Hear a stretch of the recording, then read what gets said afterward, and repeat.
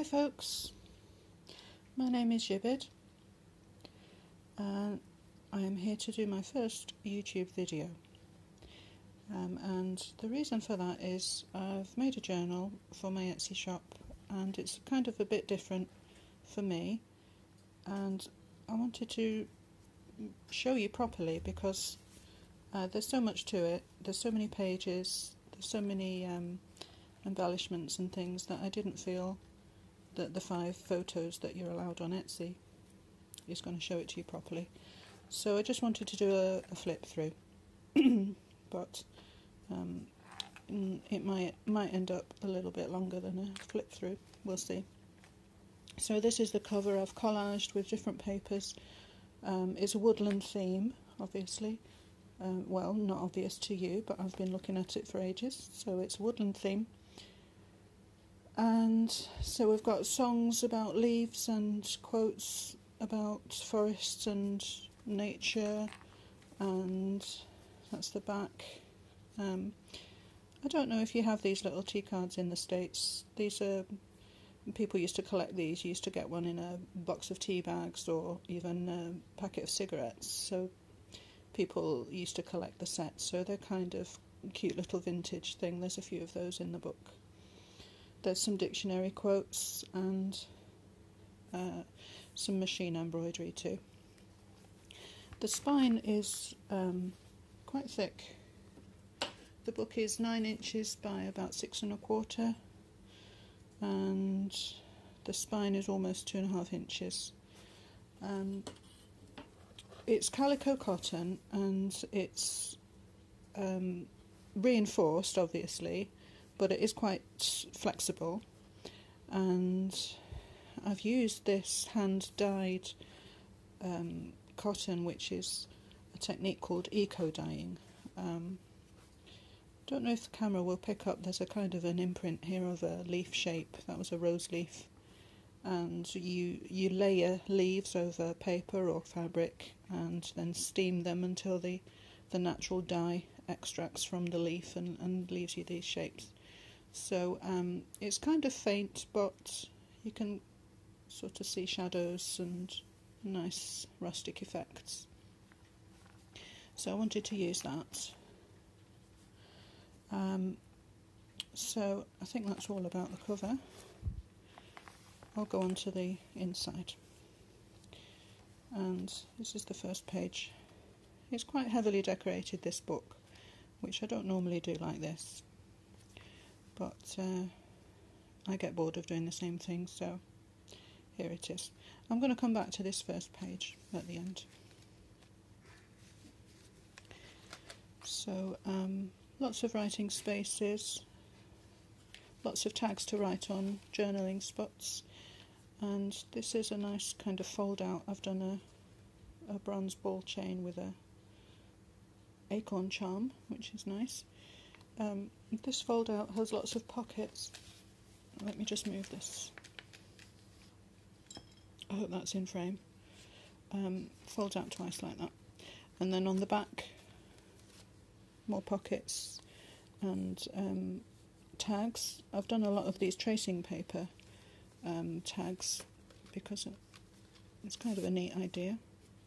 This one, the silk ribbon here, and this is 2 sheets of tracing paper. It's not glued together, it's just open, and then you just machine stitch, as you can see. I've put a rose gold paper clip, which I'm really liking at the moment, and you can just put sequins or whatever you want, of course, in there. Another pocket there. Let's move her back. Silk ribbons, and I've attached this with zigzag stitching. Fabric here on a stitched library pocket. There's lots of envelopes and things for you to write on, journaling cards,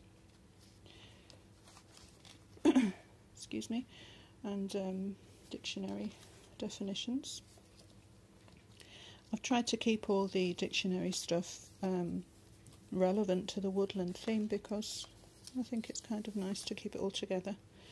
This beautiful paper first editions botanicals, that's what that set is. I've used quite a lot of that, and also this is the second one I've used quite a lot of, the wallflower collection, Tim Holtz of course. There's a magnet pocket, and in here this paper tag, it's thick drawing paper that's designed to come off. You can see this is eco-dyeing again. This is much clearer because it's on paper, it prints much better. And this was Japanese acer leaves, so it has this really beautiful layered effect. It's really lovely. So you can write both sides of that. Excuse me. So lots of graphics from various places: Cameoshoppe, Kristie Art Design, Graphics Fairy, The Old Design Shop, which all give permission for you to use their printouts, which is very kind of them. I'll put links below, and some of the graphics are purchased from other places or public domain that you can use however you wish. And into the forest I go to lose my mind and find my soul. I really like that quote, although I don't know who it's from. So this is more tracing paper, and I've done this like an exercise book for writing, but it's machine stitching, so there's blue and red for the margin.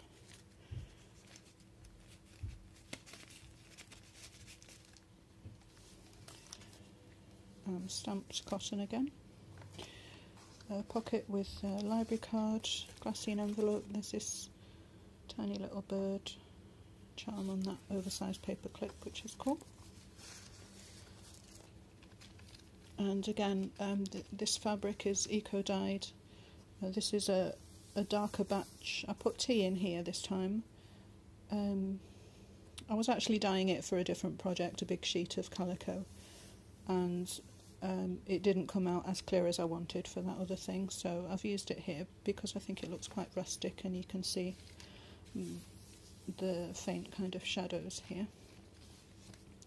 Inside this pocket I've glued some card with that wonderful tacky glue, the one in the red bottle, and I think it's fantastic for gluing fabric because it doesn't feel like it's been glued at all. You can't feel it, and it's flexible. And the reason I've put that thin card is so that you can stand up your book, ta-da, and your fabric doesn't flop down, it stays put like a page is supposed to. Okay, I'm just going to take that clip off, I think, off the front, because then the book will lie flat, and it does lie completely flat, which is always nice for writing, I think. I don't know if anyone else remembers, we used to get these drawing books when I was little with tracing paper, and you could trace over the image on the back page. And recently I found in a vintage book they'd done the same kind of thing over script, which I suppose to practice your handwriting.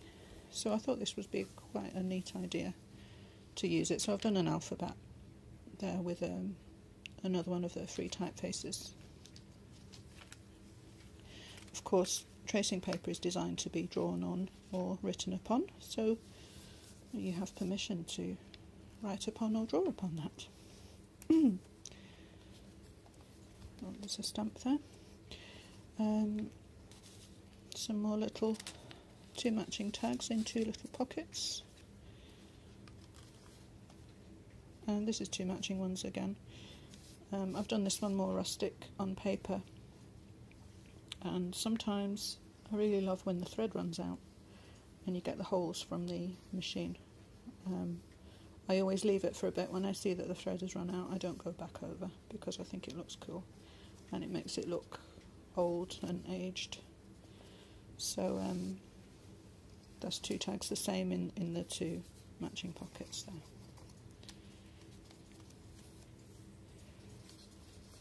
there. More ephemera, quotes, and this is more of that beautiful paper which has a lovely linen effect on there, texture. More tracing paper. This one looks cute with a little gold thing there, more like a gift tag. And then there's space behind a lot of these pockets so that you can put extra bits. And a quote from Midsummer Night's Dream, which is a really beautiful story. One of my favourites. Okay. Excuse me. Envelope with stitching and another little vintage tea card, and I've done that one with a magnet again, which is quite neat. And I'm just trying to see where I've put the magnets. I've lost them, but they're tiny little disc magnets. They're really strong, and they're 3mm by 1mm, so very thin and unobtrusive, and I've found them really great if you're wanting to make envelope closures. They're quite cool. Sometimes you can put them on these flip outs as well. There's some scripted fabric there on a tab. Flower Fairy. The other side of that pocket again, and this time you can see a bit of rust here, which can be included for the mordant. And also, I just wanted to mention that what I used to stamp on fabric is the Stays On ink pad, which I think is fantastic. It gives a really good impression on fabric. It's very clear, and although it's not recommended for fabric, that particular one, most of us are not in the habit of washing our books, so it's okay to use, because it's if you launder it, it may bleed a little bit. So for this purpose, I do prefer to use that one. So if you're looking for a nice stamp pad, that Stays On is fabulous. They do also do a fabric one if you wanted. And you can see on this side a little bit more of the leaf imprints there. More Tim Holtz papers. This is a nice big pocket for some scraps. Woodlandy scraps, as you can see. There's another tag again that I've done with tracing paper, and I've put the lines on that one as a combination. This is Rust Spots. Another Midsummer Night's Dream quote. Some more Tuxen journaling spots.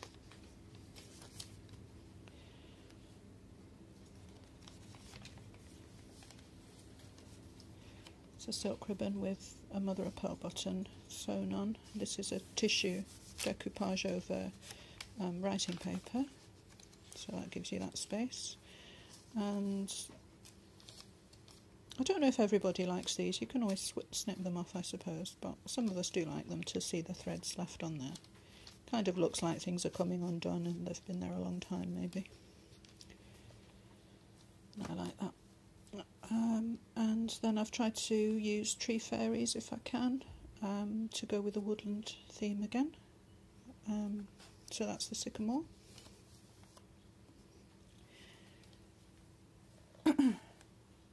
Some of you know me from my shop and from Instagram, as I said, and some of you have seen me on Amity Bloom, which is a wonderful channel. I really enjoy watching Nazi and her videos. She's a really wonderful person. I recently sent her a journal, and she was kind enough to do a little video. And this idea actually I got from Nazi. It was in the book that I sent, and I think that I had tucked this little fairy into a pocket somewhere, and she had her clipped in so that she looked like she was dancing through the bushes. So I thought that looked so cute, and she has some really lovely ideas, so I wanted to do the same. So I've put stitching, and I just wanted to mention, if you want to do this, this is obviously it's fussy cut from a book, and some glitter just sprinkled on. If you wanted to do this, I would recommend acetate, not laminate like I did on this one, because this had to go through about 20 times to get rid of the cloudiness. And I think that Nazi's I must have done by acetate, but I couldn't remember which way around I'd done it, so she's going to go there. And this came out quite nice. I like this. I'd originally intended just to stitch and cut out a tag shape, but I thought, well, actually it looks quite cute as a... I'll just cut it into a bigger tag there, so it's a decoration. And it's got its own little tie and some black twine there. And a little mushroom charm. So there's a pocket here for another fold out and some more ephemera bits. Let's see if I can get that back in. And the same on this side. So that's tracing paper with stamps to make an extra pocket, and there's this nice quote from that poem, "Two roads diverged in a wood." And let me just put these back in here. Okay, so I think of Nazi every time I see her. On this side, this is a lovely graphic from a children's book page that I've just made into a tag. And this idea, I use these myself. It's not in case you don't know your letters or your alphabet. I'm sure you do by now. But I keep these in notebooks or journals, whatever I happen to be using. I have several copies, and I use different typefaces because sometimes I try to learn how to write in a certain typeface for addressing envelopes, boxes, and for doing titles in journals and things like that. So sometimes if you're writing and you can't remember how the H goes or the W goes, you can just quickly refer back if it's handy like that. So I like to keep some of those. You can do the same if you want. There's a painting from a vintage thingy book. And this cute, beautiful fawn picture. That's an envelope for you to use in a big pocket. And this is from a book of Monet paintings. I have not included the original Monet for you, I apologise. It's just a copy. And more tree fairies here, the willow. And I think I might just prop this up a little bit because it's getting near the end, and because it's such a thick book it's difficult to see with the angle. I do like to put a little thing here sometimes, it's like a handle really, just stapled on some tea-dyed cotton lace, because it stops a small thing going too deep and getting lost and hard to get to in it if this pocket was a big one, but also it looks pretty and helps you get them out easily. So this is, you might recognise this from Daphne's diary, just cut out and distressed a little bit. I thought it was really beautiful. It's a textile mushroom. So that's there.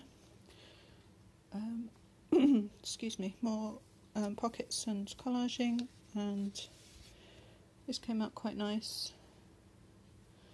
There's a quote on here. And this paper is a vintage naval book that I got of like blank forms, which is really handy and nice to use vintage ephemera sometimes. So I've put some black stitching and some rustic twine. And also I do like how this one came out. I've recently found a channel, I can't remember her name, but her name is Sigita, and I can't remember the name of her channel. I'll try to find it and put it.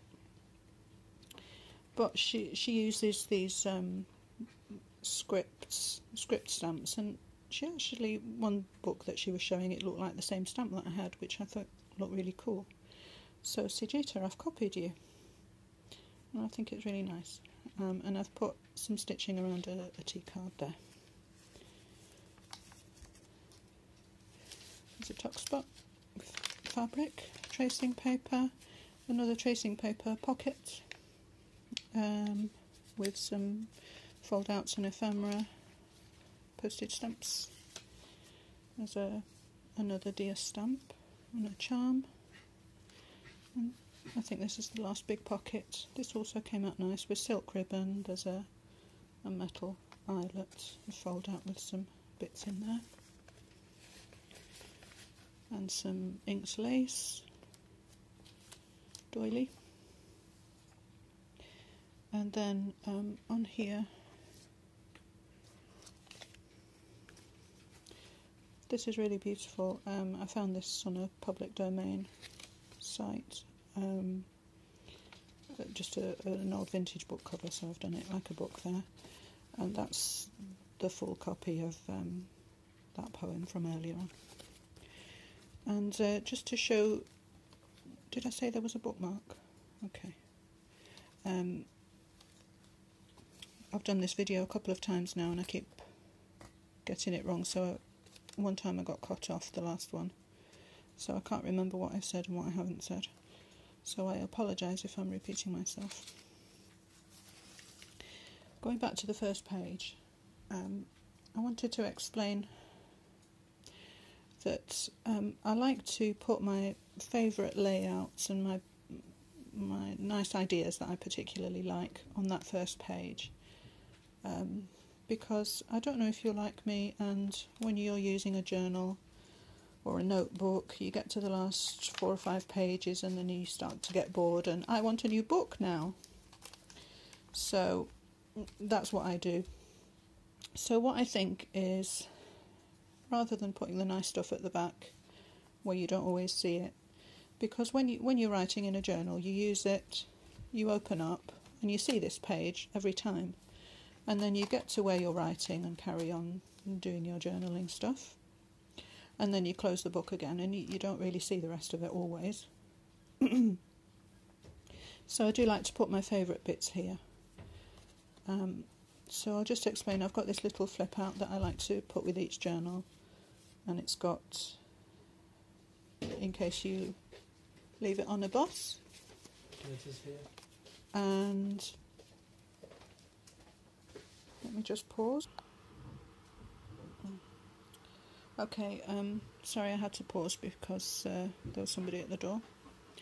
Okay, so flip out personal info in case you get lost on a bus, somewhere for important numbers. And this is like a library pocket, and I've made this library card. Thomas Hardy is one of my favourite writers, so I've picked the Woodlanders, which I thought was very appropriate. So you could, of course, write on there. And another dictionary definition. I find these sometimes on Pinterest, and sometimes I wonder if people have made these words up, to be honest, or made up the meanings at least. And I think, well, it's quite nice, the sentiment that's there, so I will use it, but it may not be accurate. And this one here, fill your paper with the breathings of your heart, and that's by William Wordsworth, and I think really that sums up why we journal, so I like to include that. And then in this front pocket, a little envelope in case you thought there was not enough tabs hanging out of this journal. You can use some more there.